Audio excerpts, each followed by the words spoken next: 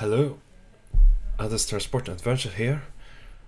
Before I continue with round 113, there is something I actually want to point out. This is regards how you comment, because sometimes when you vote, you're also asking me a question in the same comment. This is quite a problem for me, because these comments I need to approve them, and if I do it, the votes will appear for everyone to see, and I want to keep that hidden, and therefore I cannot answer your question. So what I'm asking you to do is to post one comment where you vote, and then you post another comment for your question, and then I will confirm your question and answer it for you. Thank you very much.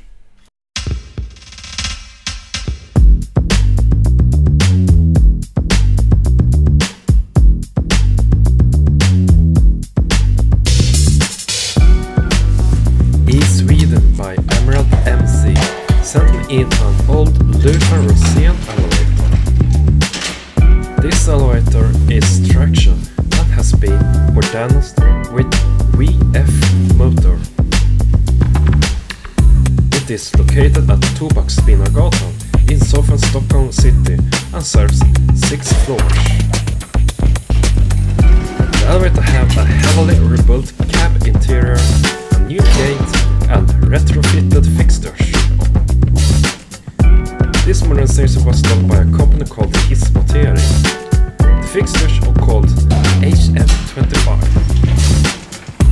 If you like retrofitted modernized old elevators, then vote for Emerald MC.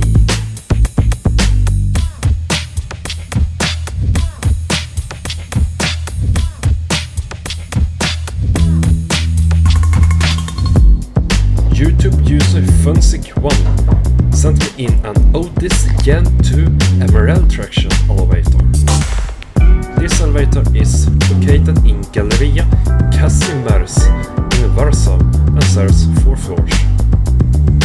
The top floor, however, is inaccessible as it is locked off.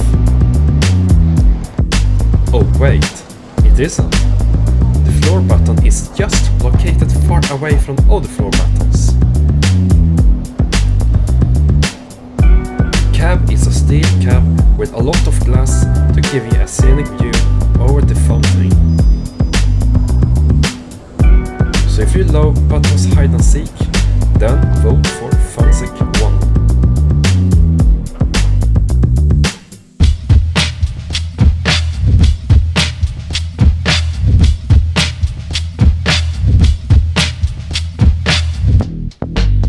Wuthithepbuncha or Melvin Man 10 sent me in an Otis high-speed traction elevator.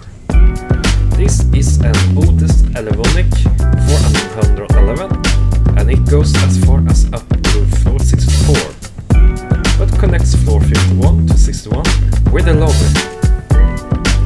It is located in the State Tower in Bangkok and is elevator bank E.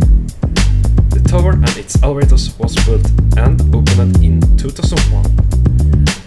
The tower is also 247 meters or 810 feet high, so if you like express zone elevators, then vote for Melvin 110.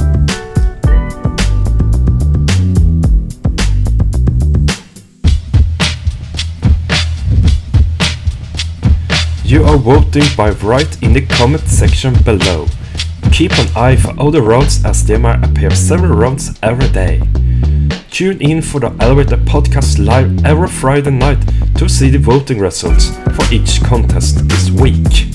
And don't forget to subscribe, put a like, and have a good one.